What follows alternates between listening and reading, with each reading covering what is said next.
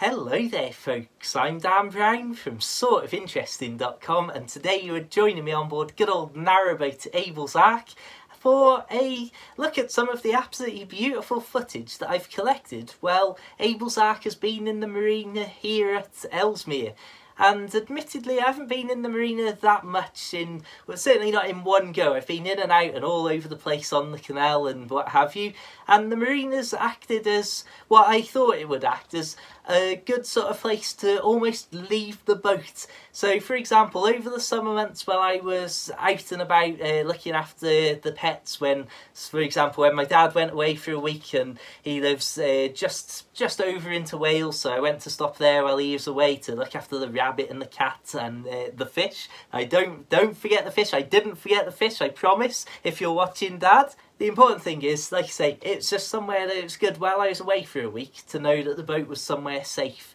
And similarly, while I was doing up the boat when I'd first bought Abel's Ark, it was good to be able to have somewhere that I could fetch furniture in and out and off and on the boat and stuff like that. So anyway, as we look at some absolutely beautiful footage, let's just have a chat and have a look at some lovely things and talk about my experience over the last few months.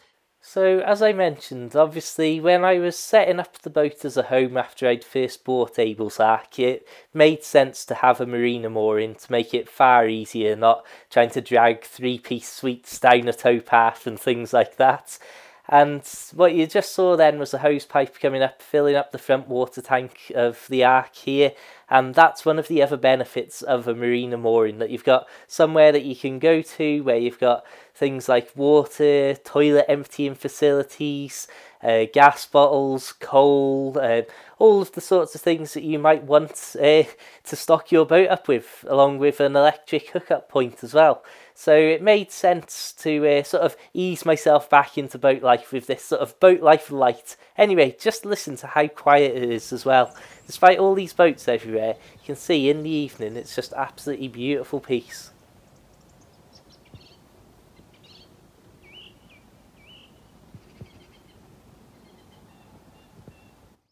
Well, it'd be foolish for me to try and add anything to this video clip, so I'm just going to start this point in the video as my jumping off to talk about random topics. So, as you see in this amazing sunset, I suppose that the biggest surprise about being in the marina was not only the silence and the peace that the place adds, despite the fact there's so many boats around, but also when I first was in the marina and moving on, I thought that there were a lot of boats around that never moved and that were just sat there and hadn't been seen to for a long time because you'd see like cobwebs on them and stuff like that.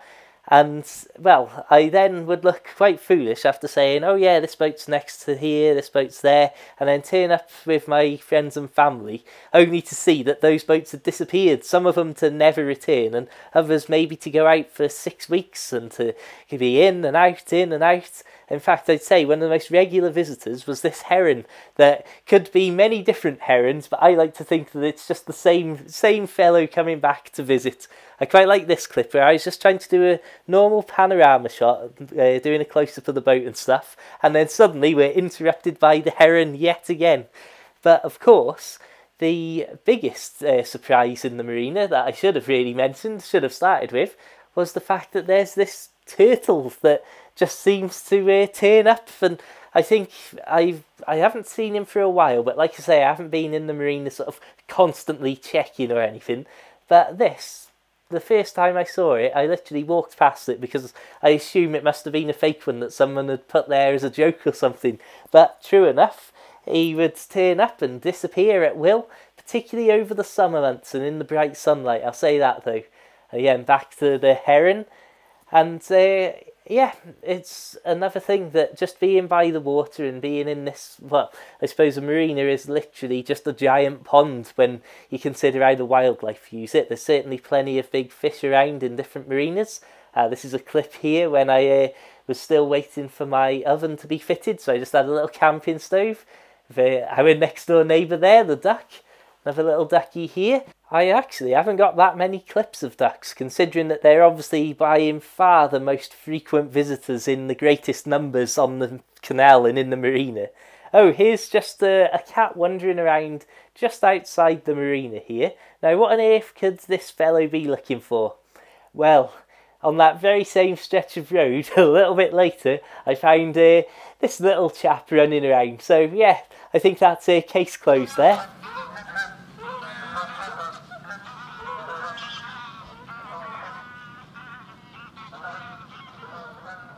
One of the things that I've been doing with my friend in recent times is cutting up a load of wood that he's been cutting down in his garden in the last couple of months. So it's been all sorts of fun and games, going out to the boat and then coming back to Oswestry and then going back out to the boat again with a bag full of wood. And as you can see, we're slowly getting through the pile here. We've got kindling sticks, proper logs, but just listen to how fantastic it is when it's being burnt.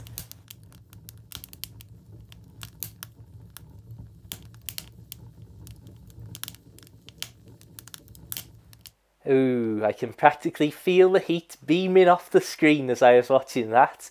So, as I say, I'll probably be coming out of the marina for at least a few months, maybe even by the time this video goes live. And it's going to be strange to just be out and about properly and rootless again, as I'm much more of a roamer on the canal than a stay putter. And it's just strange really, especially looking at some of these clips now just of the surrounding areas in Ellesmere itself, where the marina, again, from this point right next to the church, it's probably a 5-minute walk, if that, to the boat, never mind to the marina. And you can see this is a great moment of getting to go up into the church tower. And this really gives you a good indication now of what Ellesmere is like in terms of a small rural town. I mean, there's not too many houses, and my goodness me, there's an awful lot of greenery. And here is the mere of Ellesmere itself. Again, just an absolutely beautiful feature. If you've seen my other videos, you'll know that there's one lake like this right on the edge of the canal, a little bit further up from the marina, called Blakemere. And it's just fantastic to have all of this sort of stuff on the doorstep. So when I'd be going back to the marina, I sort of considered it as going back to spend maybe a week or two in this sort of environment, to go and run around and have a play in. And because it's all so near, like, again, probably from this point on the far side of the mere, that was the church tower that I was at the top of a moment ago you just saw then. I would say you're talking maybe 20-25 minutes walk, if that. And of course you're seeing all of this amazing scenery. So that's what makes the marina at Ellesmere such a good place to stop for a short while now and again. Because you're just surrounded by all of these random curiosities to go and have a good old nose at. And I think the Ellesmere Basin here, with the sunset light hitting the buildings on the far side, is just absolutely beautiful. This is the dead end here. Anyway, you're about to see a little clip from me cycling back one night. And I've got many of these clips at all hours of the night. Okay then, my friends, we're almost at the top of the brow. If we zoom in, you can see the time is about 10:20, give or take. And there are many people who think that I must be mad to cycle out from town where I work, where there are quite literally 3 houses, maybe 4 if I'm a lucky boy, that I can spend the night, and instead decide to bike about 8.5 miles just over back out to the marina at Ellesmere, and then bike obviously at 7 AM tomorrow morning back in for work. But it's all part of the fun. I did go on to buy myself this lovely new bike, which really did help cut down some of the effort and stress of all of these bike rides. I've got to say, it's unbelievable how much time it cut off my commutes. But of course, there's always the easiest option. You're seeing the view from the top of a double-decker bus going between Ellesmere and Oswestry now. And you'll see as we pass Whittington Castle just how many insects have been claimed victim by this windscreen over the summer months. But yeah, what a lovely place. Anyway, let's listen to some rain.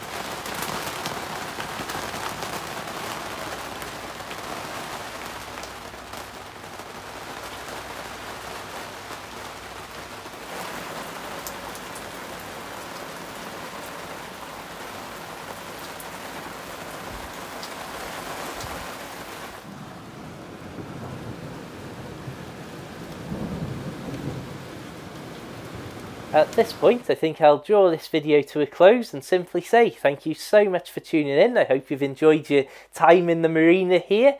Please do consider subscribing and hitting the notification bell so that YouTube will actually tell you, hopefully, when I post a new boat life video. And please do check out all of my other previous boat life videos. If you're really curious and would like to help me out, please do consider checking out my short books about boat life. You'll find them available for the Kindle and as a paperback over at narrowboatbooks.com. That'll take you straight to my Amazon page. And, well, the books really do directly fund creating these videos, so please do consider checking those out. And, well, until the next time, I'll just say there's loads of links to me all over the internet in the description below. Have an absolutely fantastic day. Keep it interesting, keep it boat worthy, and of course, my friends, farewell.